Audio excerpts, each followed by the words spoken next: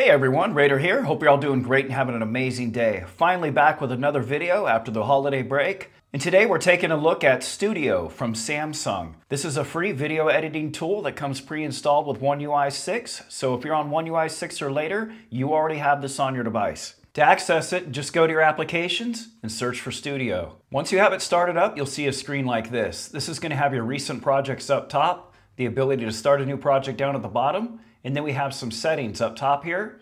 And we tap on this, we can pick our default cropping mode for our pictures and videos that we put onto our timelines. I'm going to go ahead and leave the defaults here, but just know that you do have those options here. And if you have any issues saving your videos and whatnot, you can adjust your permissions right here as well. So what we're going to do is we're going to start a new project. I took a couple clips of my Tab S8 Ultra along with my Galaxy Z Fold 5. So let's go ahead and load those up. So we are done now. We're going to go ahead and hit done up top here. All right, it's going to add both those clips to the timeline. You're going to see them down here, and we can scrub through the timeline like this. We can also take both our fingers and kind of pinch in to make the timeline smaller, to compress the footage, so to speak. And we can do this to expand it out.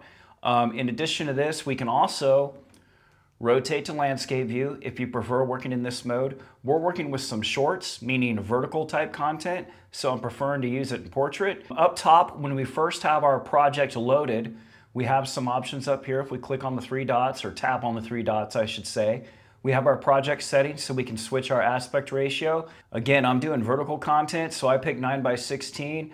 You might want to pick 16:9 if you're shooting just regular landscape material. If we tap on this right here, we get a maximized view of our footage. We can play it, and then we can go back to our regular view. Right here, we can play and pause from here as well. And over here to the left, we have this equalizer icon, and if we tap on this, eventually it's going to load up a bunch of different music that you can load into your project. You just download them, and if you want to use one, go ahead and hit done. We'll go ahead and do that real quick. So that's now going to add music to it, so you can hear that when we hit play. All right, so we've got some background music. You can go through there and pick all the different tracks that you want. You can also delete it. Now down on the bottom here, we have the ability to add text for a given clip. So if I go to this first one here, right, we're going to go ahead and hit this text button here. I'll go ahead and put in Tab S9 or Tab S8 Ultra, I should say. All right, so we've got Tab S8 there. Now what we can do is we can adjust the text effects where we're here. All right, so we have all that going on. We can adjust the color. Of course, you would expect that, right? We can also adjust the font itself. We have a few different options here, I should say. And we can adjust the alignment by tapping on this multiple times. This will adjust multi-line text alignment. In addition to that, we can tap outside of it. And now what we do is we have these handles here, and now we can move it around like this. We can also resize it and change the orientation by grabbing any one of these four handles in the corners. I recommend using the S Pen for this as well because it's tricky with your fingers. We also have the ability to add stickers. So we can just tap on that, and we can go through all the stickers that we have. All right, pretty cool. You can drop one of these on here. I'll go ahead and grab this Samsung Galaxy one. We'll go ahead and drop it on there. We can make it larger. We can shrink it in like this. We can move it around. And like the text, we can also change the position of it. We also have this music note icon at the bottom. It lets us pick some music that we have stored locally on your device. Do keep in mind, if you're going to upload this to social media, you want to be real careful on what you're actually adding to your video, right? Here with this plus sign to the left, we can add a blank clip, which is basically going to put a spacer that's black, or we can add another image or video. So this is how you add more media to your project. So now let's talk about working with footage on your timeline. So you can see here we have this one clip, and it goes over to another clip. And you'll see here we have this little marker right in the middle. Now what this allows us to do is we can tap on this and we can pick which transition we want to happen from one clip to the other. So we can pick between a whole bunch of these different transitions, and we also have the ability to tap on this all checkbox here. And what that'll do is it'll apply this transition to all the cuts that you have on your timeline. So that's a nice way to speed up your workflow. Let's go ahead and see this transition in action real quick. So we'll just scrub our timeline a little bit to the left. We'll go ahead and hit play. All right, just wait just a second. There it goes. A nice little smooth blank transition. Went into the next clip. Nice. You'll notice as we're scrubbing back and forth on our timeline here, as we tap on a clip, you'll see these icons appear right here.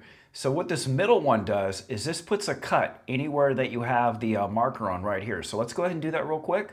That puts a cut right there, and that'll allow us to put another transition right there if we want, and or press and hold and move that part of the clip around. So we can adjust where we want the clips to fall on our timeline and adjust the order in which they get played. So that's a great way for you to chop up all your stuff and separate into smaller clips.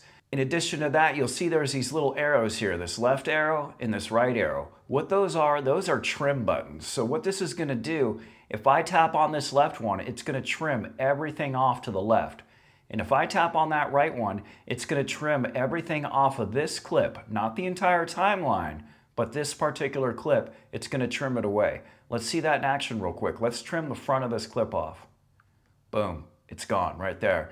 And if we wanna get it back, just go ahead and stretch it back, right? We can go ahead and bring all our footage back like that. You never lose it. It just kind of clips it out of the way, and it won't be included in the final video if you don't want it. But if you do need to bring it back, you can always bring it back by moving those handles.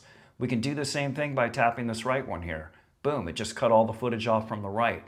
We can bring it back by just expanding this out. And we also have our little delete icon to delete the currently selected clip. Now when you have a clip selected, like we're gonna tap on that to select it right now, you'll notice we get this bottom row of icons that allows us to do more functionality. So if we tap on this one right here, this allows us to straighten up our footage. We have some different actions we can do here. Lets me move the buttons here. Let's get over to the right one. So you have some different options there. We can adjust the audio.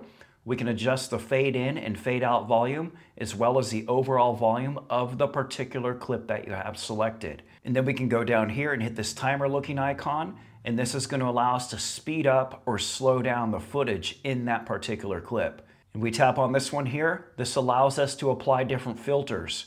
And there's all these right here.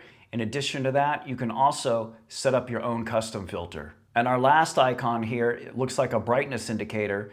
This allows us to adjust our brightness and a whole bunch of other settings like contrast, our highlights. And if we go through here, you just have everything you can think of as far as adjusting the picture itself. Whenever you're done making an adjustment, you want to go back to your main project, you want to hit this back arrow right here. It's going to take you right back. When you're happy with everything and you're done with your edit, just come up here and hit done. All right, and once you've done that, you can come up here and hit the three dots, and you have the ability to rename it. You can change the size and format, and these options will be dependent on which format you shot it in originally. And you also have the output format that you want to save the rendered movie as, so HEVC or the more compatible H.264.